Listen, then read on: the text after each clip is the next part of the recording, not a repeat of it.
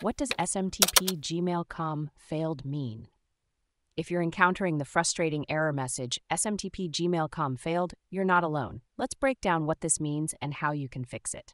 When you see this error, it usually indicates that there's an issue preventing your email client from sending emails through Gmail's SMTP server.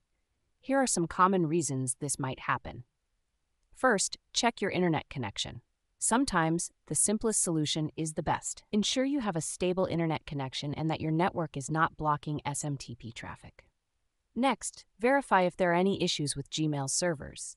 You can do this by checking the Gmail status dashboard to see if there are any known problems with the service.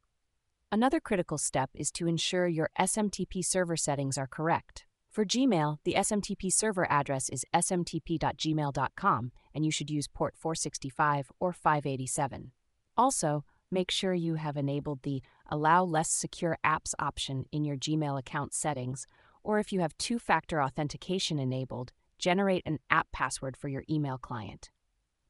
Firewalls and antivirus programs can also block SMTP traffic. Temporarily disable these programs to see if they are the cause of the issue.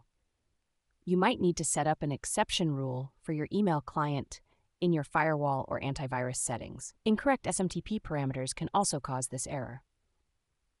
Double-check that you've set up your email client with the correct SMTP authentication details. For example, ensure you're using the right SMTP server address and port number. Using the wrong SMTP port can also lead to this error. While port 25 is commonly used, many ISPs block it due to spam issues. Try using port 587 instead. If you're using Google Apps, your administrator may need to adjust the settings to allow users to manage their access to less secure apps. This involves going to the Google Apps Administration panel, navigating to the Security and Basic Settings sections, and selecting the option to allow users to manage their access to less secure apps.